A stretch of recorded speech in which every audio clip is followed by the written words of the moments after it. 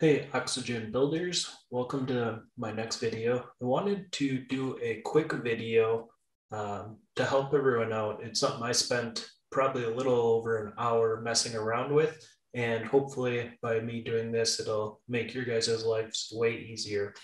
So what I'm showing you here today is I have a Oxygen Pro menu component and just the regular menu component. What I wanted to do is make it a little more accessible friendly. So you see if we hover over about or services, we get our sub menu.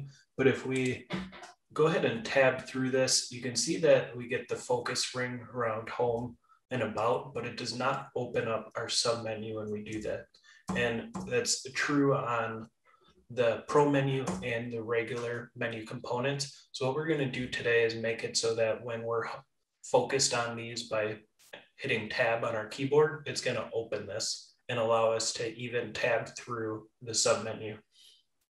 So I have two snippets of code that I'll make available in the description below for you guys. So let's jump right into it. So I'm going to go over to my Oxygen template.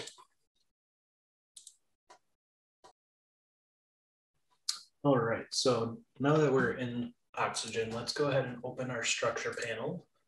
And we're first going to start with our Pro menu. So with this one, we're only going to use a code block. So what I'm going to do is just make sure I have my row left selected, go up to the left corner, hit add. I'm just going to type in code, get my code block, and I should put that right below my Pro menu.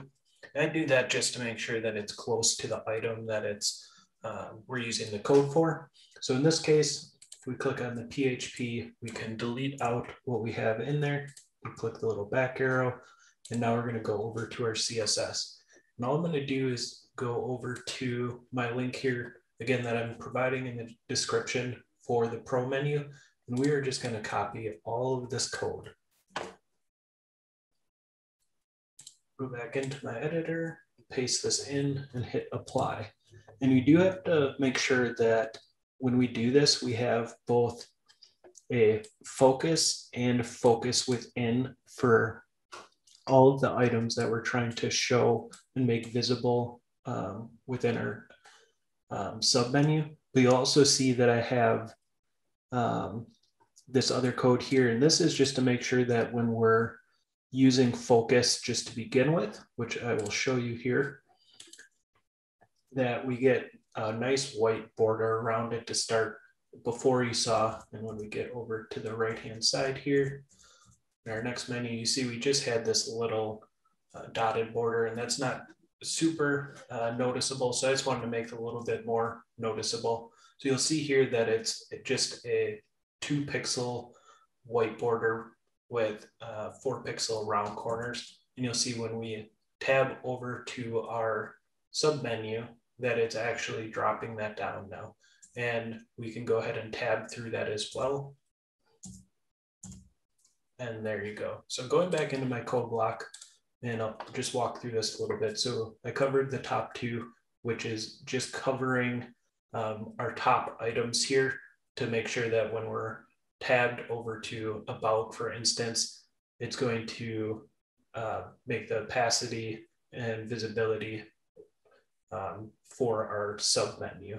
And then, like I said, we made a border around the menu items. And then next, this is doing the same thing, but for our sub menu items. So that's as simple as it is for the Pro menu. So I'm going to hit apply code, collapse that, click save. Now, next, we're going to go over to our regular menu. And this one I'm going to do slightly different. So in this one, when I'm clicked on menu, you'll see I have the ability to use style outputs, which is also our selector detector. So I'm going to go ahead and click that and then choose our menu items. You'll see this little green line around all these and that it's got the different items selected here. You click this little pencil here, it's going to allow us to choose those again. So we have our Oxygen nav menu, our nav menu list, LI menu item, and A. So if you keep all of these selected, we're going to come up to state, and add state, and we are going to add focus and click OK. And then we're going to go to advanced and border, and we're going to choose the same as we did before. So white background, 2 pixels, solid, and a border radius of 4. So that's going to match what we did here.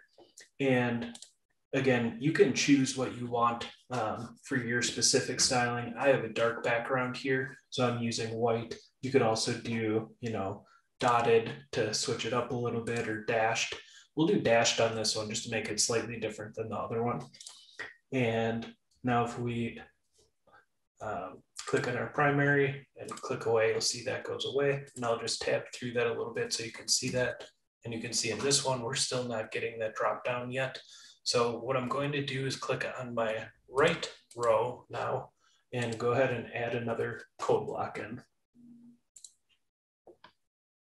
And you can see it actually put it up there. So I'm just going to drop this down. And in this one, we're going to do the same thing, delete out our PHP, come down to our CSS, and now we're going to grab our Oxygen menu component code.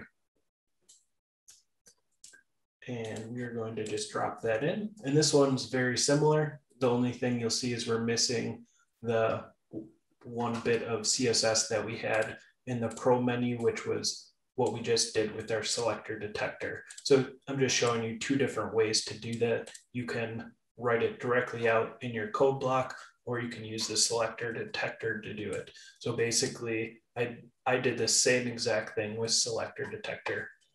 So now I'm going to go back over to our code here. But one thing I am going to change in this one is we did solid in our last one, and this one we did dash. So I'm just going to change that here quick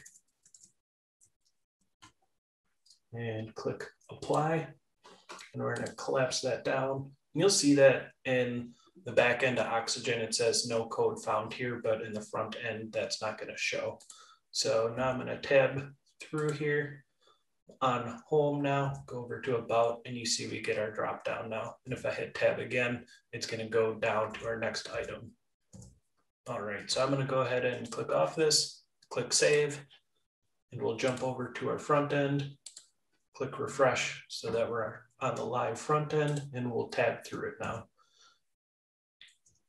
And all right, you can see that this is working. And it looks like our submenu here is being a little bit goofy because of the effects that we have on it. So you would have to change those to make sure that it works properly. I'm not going to do that in this video. I just wanted to show how to get it to work as you're tabbing through. And as you see, it does bring up the menu. And now we're over to our normal menu component. And this one's doing the same thing, allowing us to do it. And this one's acting much better because we don't have any crazy effects to get the submenu coming up from the bottom like this one does. But the point of this video is just to be able to tab through and get this submenu to open up just from our keyboard.